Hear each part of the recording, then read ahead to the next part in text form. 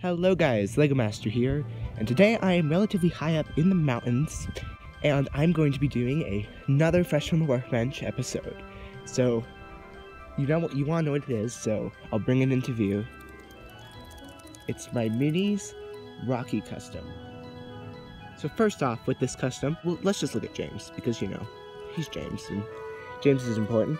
This James Mini was actually given to me by Nick's Adventures. I'll link his channel in a card that will be right there. Yeah, basically all I did was I cut off his Mini's hooks, painted, and then added little hook and chains.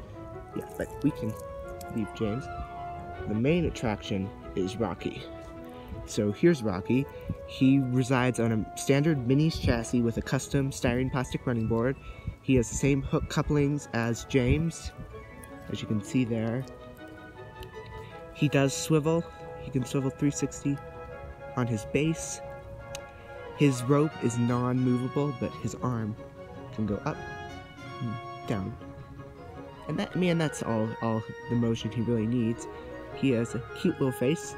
And yeah, that's basically Rocky. Not a whole lot more to say of him. His whole cab and boom are made out of Sculpey 3, baked in the oven, There's a few wire bits, like right there. There's obviously the string, there's a wire hook, there's some wire for the hinges, and a little plastic bit on each side to represent these cylinders and pistons. So yeah, that's pretty much, all I can say about Rocky. But yeah, I hope you enjoyed this episode.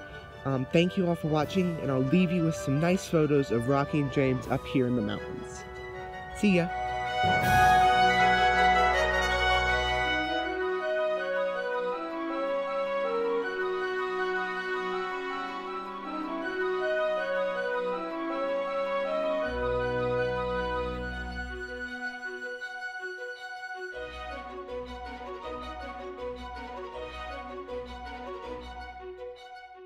Hi guys, Lego Master here, so I'm back.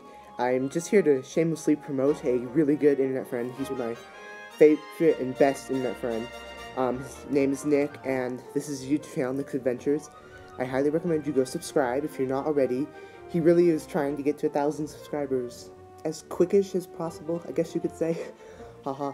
But yeah, Nick's is a really great guy. I highly recommend you go subscribe to him. His content and stuff is really high quality. I recently just did a Bachman James custom, as well as a load of signals, and I serviced one of his vintage Hornby trains. So yeah, he'll have a video on that soon, so go subscribe to Nick, give him some love and some views, and yeah, see ya. Out again, bye.